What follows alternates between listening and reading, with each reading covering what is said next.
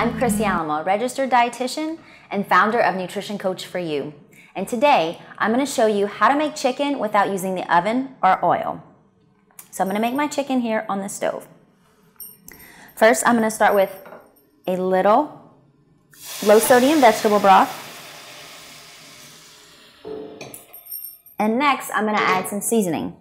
What I'm using here are onions, celery, red peppers, and a little bit of parsley. Now, since we're not using oil or fat in this dish, we're going to get our flavor from here. So I'm going to cover it and let my vegetables cook down. Now, once this liquid cooks out, these vegetables are going to start to stick to the bottom of this pot.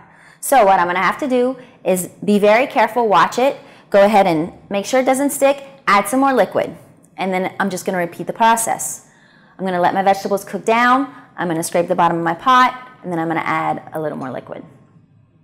So what I'm going to do is I'm going to go ahead and scrape the bottom, and then I'm going to add a little more chicken broth.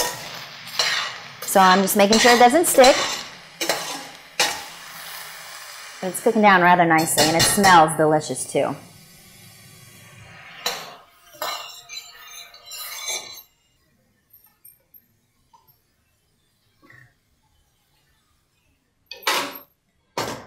Okay, so I'm going to cook my chicken over a medium flame, and I'm going to cook it for about 15 minutes.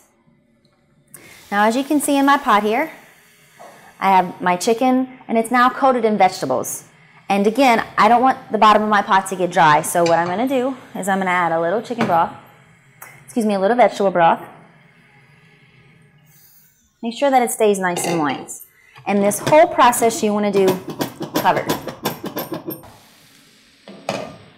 It smells really good. Looks nice and moist. Exactly what I was going for. And here we are. So this is how you make chicken without using oil or the oven. I'm Chrisie Allemand. Thanks for watching.